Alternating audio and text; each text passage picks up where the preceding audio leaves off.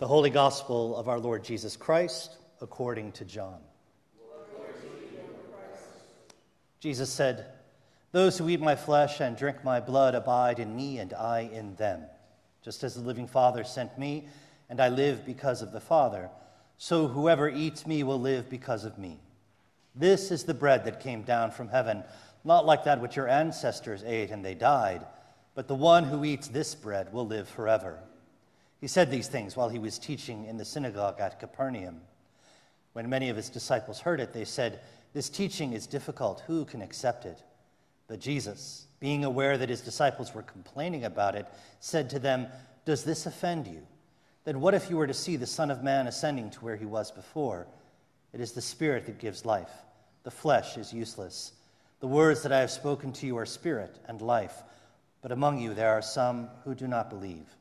For Jesus knew from the first who were the ones that did not believe and who was the one that would betray him. And he said, "For this reason I have told you that no one can come to me unless it is granted by the Father." Because of this, many of his disciples turned back and no longer went about with him. So Jesus asked the 12, "Do you also wish to go away?" Simon Peter answered him, "Lord, to whom can we go? You have the words of eternal life. We have come to believe and to know that you are the Holy One of God." The Gospel of the Lord. Praise to you, Lord Christ. You can take that back. In the name of the Father, and of the Son, and of the Holy Spirit. Good morning. Years ago, I had a colleague when I was an associate rector in Newport, Rhode Island. He was up the island in Portsmouth. He had one of the coolest pieces of rector tchotchke I've ever seen. Now, if you've been in my office, you know that on my desk and on my side table, there are little bits and bobs from all the churches I've served. There's a Lakota medicine wheel. There's a thinking Jesus from the Holy Land. There's even a little bobbing dashboard Jesus that I have that sits behind me when I take a Zoom call on my bookcase. There's lots of little things. But he had the coolest piece. It was a full suit of armor. It wasn't like a historic one. You go to the Met or something like that, and you see a 14th century plate armor. No, this was the kind you got at a novelty store. It was made out of metal, but it was more like aluminum, But it looked good. And on this suit of armor that was about life size, he had the helmet of faith, the breastplate of righteousness, the belt of truth, the sandals of peace. He had all that on little Post-it notes that were hung like little badges.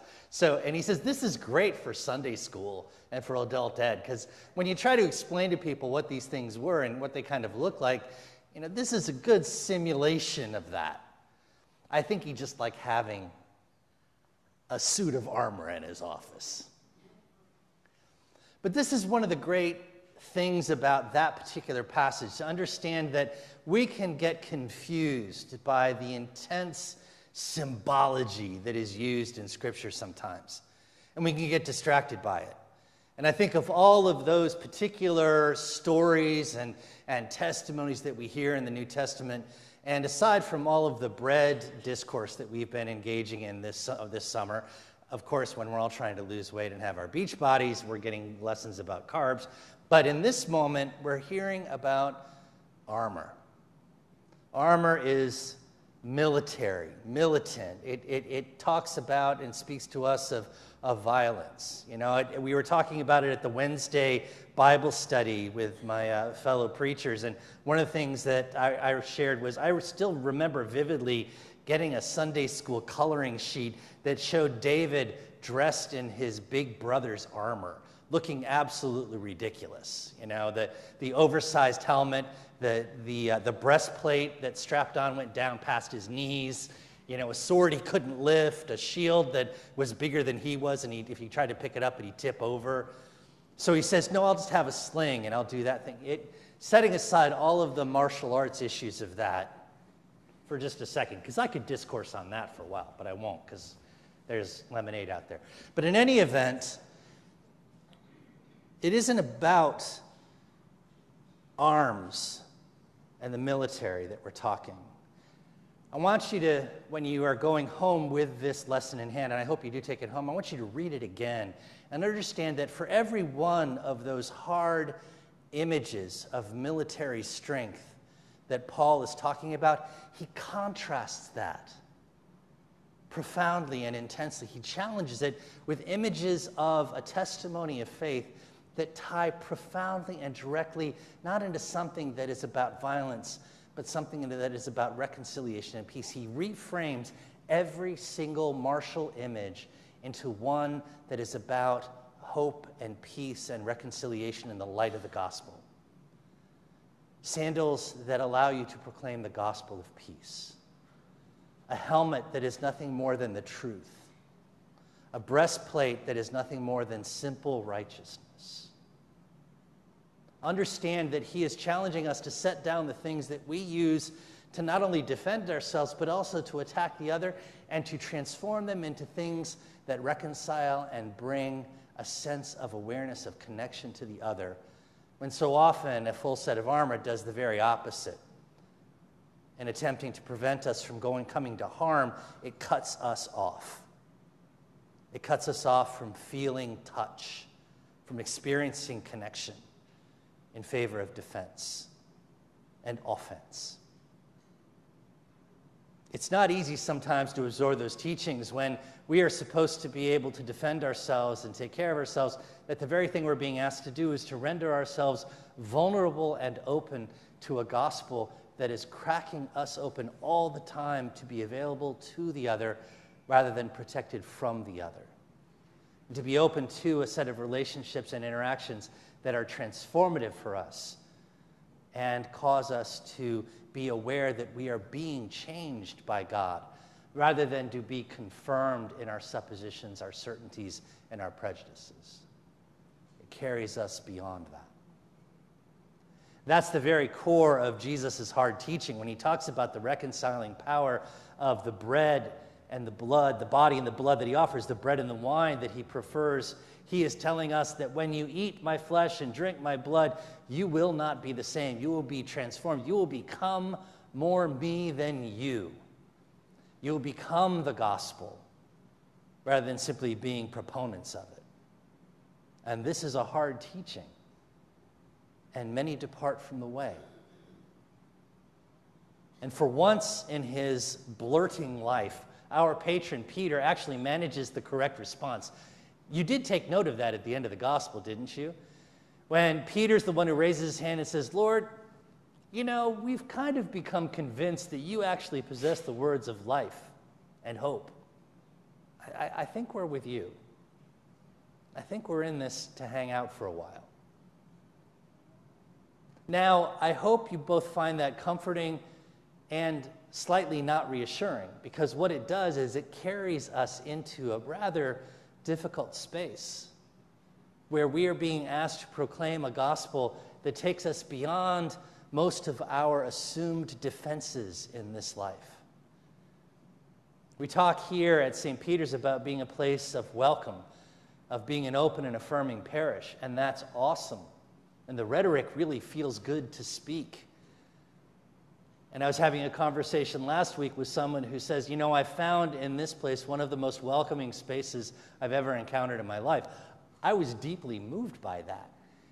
But at the same time, I lay it before you, if you found an open and welcoming church here, that's great.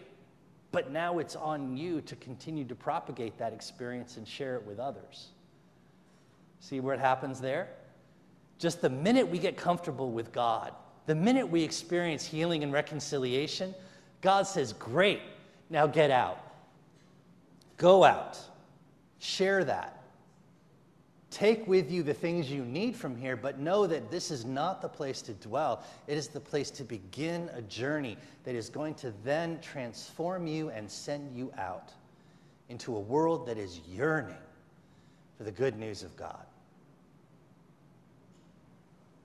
I'm consumed as well with the thought of Solomon in the temple in this moment when he's consecrating it, and people are amazed and overcome with the emotion of finally having a worship space that they can enter into and meet God face to face, even though that is a very powerful and frightening thing. I mean, the smoke and the incense of the presence of God is so thick that not even the priest can get close enough to the altar to celebrate the mysteries. That's a lot of incense. And in that context, at the very moment when everyone should be resting on their laurels, patting themselves on the back and saying, "Job well done, we did it." That's the very moment when Solomon says, "And when a stranger comes into our midst, let them find the welcome that we have found with you, God." The minute we are at peace, we are provoked to grace. That is the lesson of the bread and the wine. That is the lesson of the Lord's Supper, broken, blessed, and shared. But it is also the reality that the very moment we take our blessing from God, both in this liturgy and in this life, is the very moment we move from blessing to dismissal. And we are commissioned to go out from this space and proclaim not only the good news of God in Christ, but also to recognize that this church is not bound by four walls or a door or a roof, but instead it is open to a world that is seeking transformation, and we are the catalyst.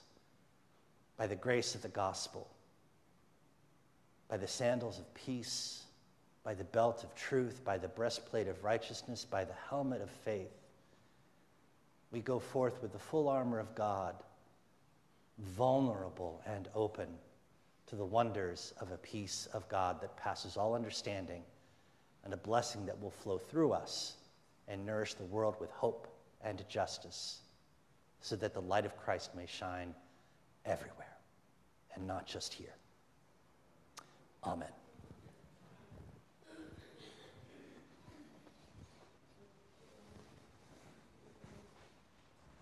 My siblings in Christ, I invite you to